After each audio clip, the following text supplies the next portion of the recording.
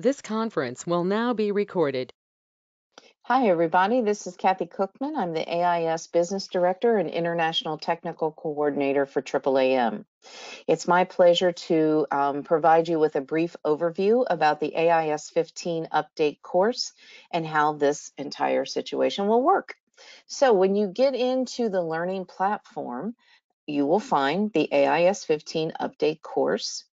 And within the left side of the column are various areas. Paper icons are items that you should read. Pencil icons are areas where you can actually enter information into the platform. So the first one, AIS 15 Update Course Student Course Book. It says click on the link below to download the Update Course Book. The following items are contained within the attachments, and we would like you to complete the dictionary exercises prior to class. If you can enter them into the learning platform, that's great. Otherwise, please have at least entered them into your course book so that we can discuss your answers during the live classroom sessions.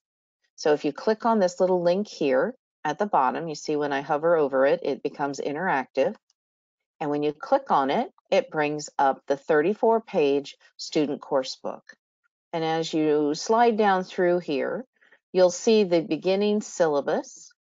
You'll also see the chapters as they are laid out in the dictionary themselves. So it'll start out with the head chapter.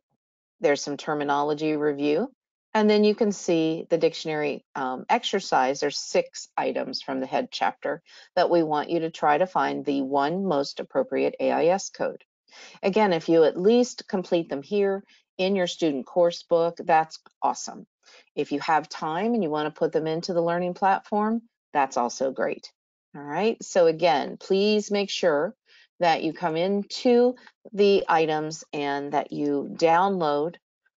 You can print out the student course book if you want. Please remember that this is material that you have paid for and is solely for your use. You are not permitted to make copies of it and distribute. All right. So this is your workbook only. The second item, if you decide that you want to enter in the answers to each one of those dictionary exercises, this is the spot you'll go. And you'll notice that it tells you again where you should, how you should, enter in the code. So it's 6 numbers, a dot, and then the 7th number. You can click on the start button here, which will open up the entire list of dictionary exercises. So again, there's 9 chapters that we're going to be reviewing, and there's a total of 46 different injury descriptors. Okay, so again, this is why I'm saying if you can put them in here, that's awesome, but at least have them completed within your workbook so we can talk about them during class. Once you've finished entering all 46, there's a green button at the bottom of the screen that says submit data or submit the test. And then that way it will save into the learning platform. Next item on the far left side. This is the update course chart worksheet. So all of you have been involved in an AIS course before, and so you remember back when we used to do chart reviews. Well, guess what? We just have one chart that we're going to work on here within the update course. And this is the all familiar worksheet. Again, remember it's a spreadsheet. They've given you 14 different pages, but you truly only need one because we're only working one chart. Remember the layout. The first column is telling you the ISS body regions. We have 9 chapters in the dictionary, but only 6 ISS body regions. And that's because the head and neck chapters are combined together along with the cervical spine section. Face is its own. Chest is combined with the thoracic spine. Abdomen is combined with the lumbar spine. You have the upper and lower extremities, and then external. This middle column is where you would write your injury description as you find it in the chart. Be as detailed as possible because remember, the more specific that you have your injury listing provided, the better your AIS coding opportunities will be. Also remember, we're looking for items that can be substantiated in the chart. We don't have all of the pages of the chart, so we can only base our coding on what we have been provided. The column that says AIS code, this is where you're going to write the one most appropriate 7-character AIS code.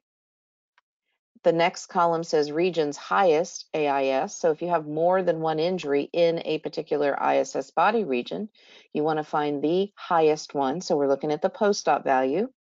And then the last column, you're going to square that highest post-op value. And remember, to calculate an injury severity score, you need the 3 highest squared post-op valued items added together to make your ISS. If you've forgotten how to manually calculate an ISS, don't forget, in the front of the dictionary is instructions on how to calculate an injury severity score. Now, with this document, you can download it in the upper right-hand corner here. You can see there's a little arrow that allows you to download this form, or you can print the form. Okay? Again, this is a worksheet for you. I'm going to back up a little bit, come back into the platform, and that was the worksheet. The next item down is actually the chart itself. So this too is a PDF document, and you can click on the link here and download the PDF. If you want to print it out, that's entirely up to you. But again, remember, this is course material. It's for your use only and not for distribution. If you want to print it out and highlight the injuries, that's great. Just know we're going to work the chart together when we're in class. Should you decide to do it early and you want to enter it into the LMS system, the learning management system, here with the pencil icon is where you can do that. The next item is the post-test. Now, the post-test will not be active and available to you until after the class is concluded on day 2. Once the class is concluded, then this will become an active or an interactive area within the platform. This is where you're going to read the injury description. You're going to type the one most appropriate AIS code. Then you're going to save your work, and then that will come to a final report that I will review to see how well you did. Once all classmates have completed their post-test, then I will be able to close out the course. Should somebody not pass, again, remember 70% or better is what's required. Should someone not pass, I will be contacting them to schedule an appointment to have a conversation. If that person scores less than 50%, then they will have to retake the entire course. If somebody scores around 60, 69%, we'll have a conversation over the phone. If they answer the questions appropriately, that's called remediation, and then I'll be able to pass them through. Just remember that the course won't be closed until everybody has either passed the class or we've attempted remediation without success. So it will take sometimes a couple of days just in case somebody doesn't score 70%. But I'm not worried about you not passing. I think if you pay attention, if you look at your materials, you'll do just fine. The next to the last item here on the left-hand side, again, still has a pencil icon, and that means it's interactive. After the course is concluded on day 2, this is another area that we will request that you complete. It is a requirement by the ENA.